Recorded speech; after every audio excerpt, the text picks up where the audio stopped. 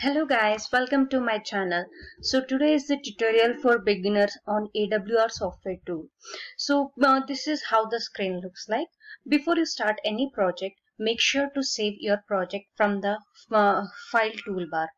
Okay, so once you save your project, coming to the main screen, so this AWR software consists of three simulators. One is system level simulator, which is known as VSS in this, and then comes is circuit schematics, where you can go for circuit based simulations, and then comes is EM level structures, where you can draw antennas and etc. So in this system level simulations, you can design transmitter and receiver systems. So to open that, you have to right click on that and then go to new system diagram.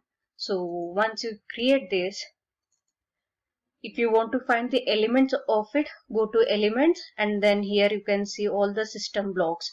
You can place amplifiers, mixers, filters, etc, etc.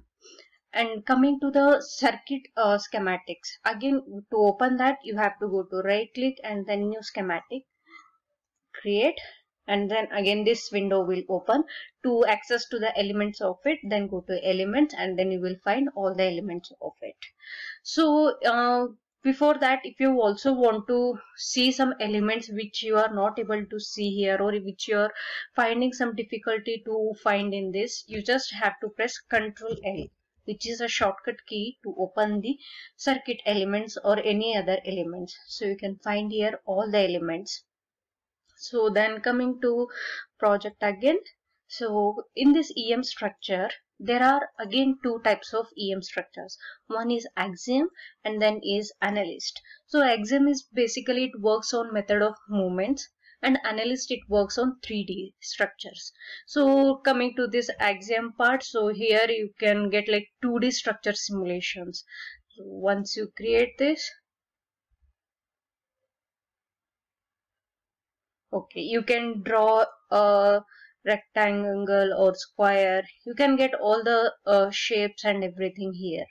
So coming back to this circuit schematics, before you start to design any circuits or anything, make sure to set your frequencies and look for the units.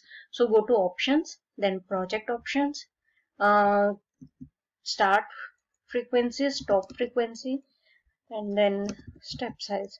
So then apply for it, then go to this global units. Make sure that frequency is in gigahertz or megahertz if you are comfortable with megahertz. And there is this length type. So keep it as mils as per your knowledge. Then click OK.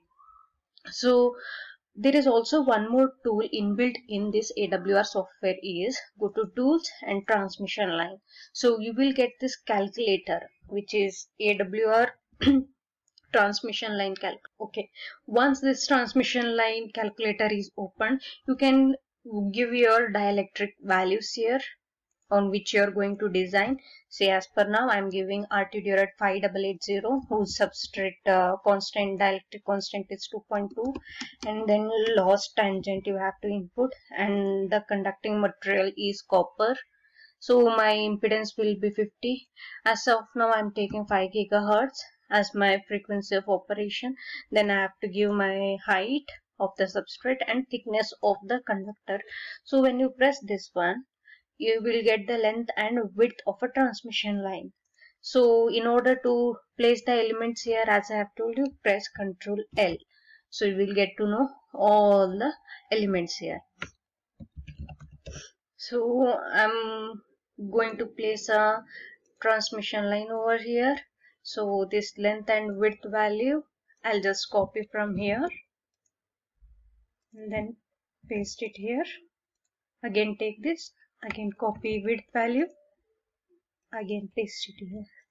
Okay, to connect it with the ports, here is a port. So you just have to connect it directly, or else there is also one more shortcut key, that is Ctrl P. So you just connect it here. So to connect from one point to other point, you can just point over there and then click here. So this is my complete thing, and we have to also define the substrate which we are going to simulate on this. So the substrate, you can place it as Control C, Control V. Just instead of this mlin, you write as msub, and that component will come and place here.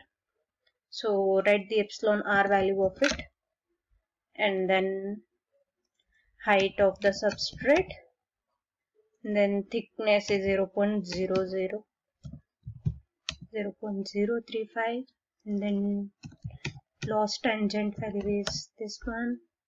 Okay, that's it. So our circuit is ready. So if you want to plot a graph of this, go to graph and then this new graph.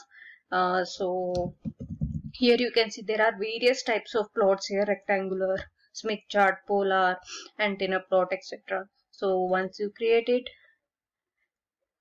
yeah, see the plot is now in Smith chart kind of, right? So you can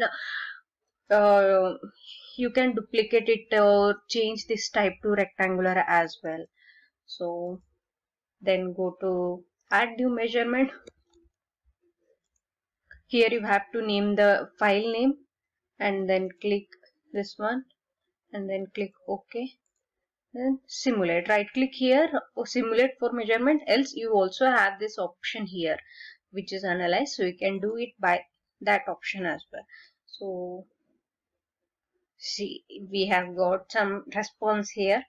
If you want this dip at 5 gigahertz, then you go back to the circuit diagram and then go to this tune tool option.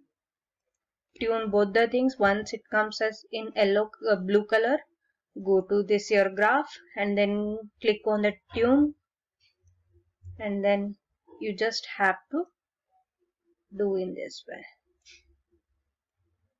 So you will get to know which parameter is behaving in which way, everything. Then to add marker, right click and then add marker comes here. So minus 52 is your value. So in this way you can you can design transmission line and go for this exercise so that you will get to know this AWR design environment. So what else to define is output equations. If you have any tough output equations which are not available in the AWR software, you can just click on this, right click on this output equations, go to new output equations, then create, and then here draw, add equation, then you can add any equation here. So in this way you can add all the equations. So that's it for the introduction part. If you want to know more on this AWR software tool, please do let me know in the comment section, and in my next video I will be designing on filters or Wilkinson power divider or coupler. Thank you.